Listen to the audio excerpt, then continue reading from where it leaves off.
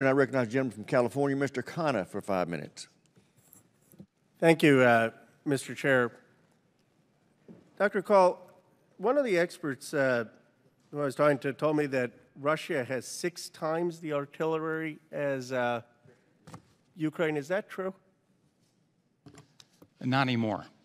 I think the reality is that we don't know precisely how much artillery Russia has left, but we do know that they have expended an extraordinary amount of it and that they are running low, which is why they're turning to the likes of North Korea and others in desperate search of more artillery. Where would you put the ratio at now? It's hard to say. We could talk more about this precisely in the classified setting, and a lot of it also depends on the assumptions you make about the viability of ammunition that Russia has had in storage for 40 or 50 years, going back to the Soviet days, so it's a little bit of an art rather than a science. I do think the Russians continue to have artillery, but they are suffering tremendous shortages at the front of artillery, which is why they're turning to countries like North Korea.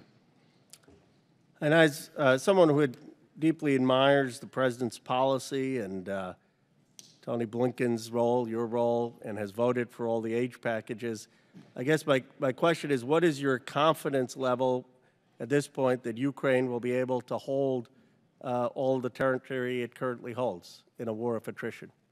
I think that, as Lieutenant General Sims has testified, the front line right now is kind of a grinding slog, and you're likely to see incremental gains on both sides.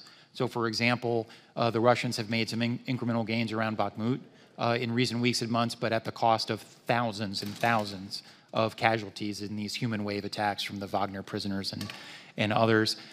So you may see small portions of territory change hands in the coming weeks and months. I do not think that there's anything I see that suggests the Russians can sweep across Ukraine and make significant territorial gains anytime in the next year or so, and we are making sure the Ukrainians have the capabilities to stop them from doing that, while at the same time giving them the capabilities to go on the offensive themselves to claw back more territory. And I assume, Dr. Call, your assumption is contingent on the House continuing to support Ukraine with aid, or are you saying already with what we've given?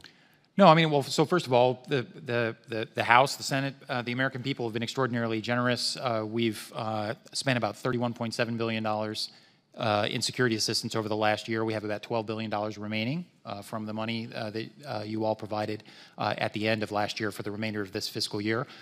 It is true that Ukraine continues to depend on assistance from the United States and our allies and partners, and that will be true for some period of time. So yes, if the world walked away from Ukraine, then the balance would tip in Russia's favor, but there is no reason to believe. And how many more rounds of aid do you expect? And I say this as someone who supported him and wants to continue to support him, but just in terms of the American public, how many more times do you think Congress needs to provide aid? You know, it's difficult, and it's difficult because we don't know the course and trajectory of the conflict. The conflict could end 6 months from now. It could end 2 years from now or 3 years from now.